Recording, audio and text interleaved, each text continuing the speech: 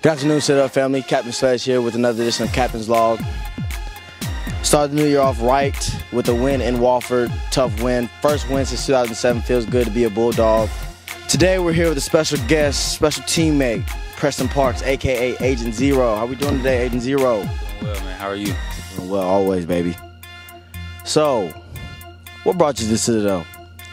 Well, I got a call from Coach Balcom, and he offered me a full scholarship, and, you know, I just felt like being a part of the Bulldog family was best for me.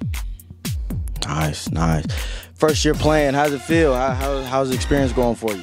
It's going well. We started off pretty good, got in a little drought, but we're back where we want to be, and it feels good to be a freshman playing a lot and doing well and helping make history here.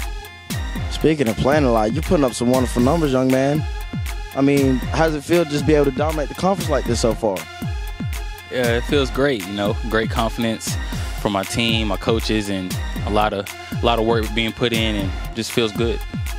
So you like where we are as a team right now? Yeah, I like where we are as a team. I feel like we're getting better, and the only way is forward from here. It's great. I love where we are too.